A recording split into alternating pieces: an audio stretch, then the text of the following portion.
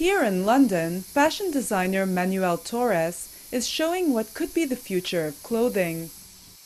These shirts were created within minutes with a new spray-on material. It's a fabric which could be for the summer or it could be for the winter. It's all about how many layers you're prepared to spray on this material. The liquid is made from a suspension of tiny cotton fibers and plastic, as well as a solvent. When it's sprayed, the solvent evaporates and allows the material to harden.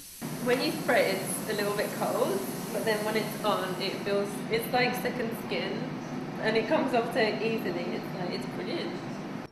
Just like existing fabrics, the material can be washed and reworn, but it can also quickly be transformed into a new clothing item. The material themselves, after it's been sprayed, can be dissolved with the same solvent and respray again and again.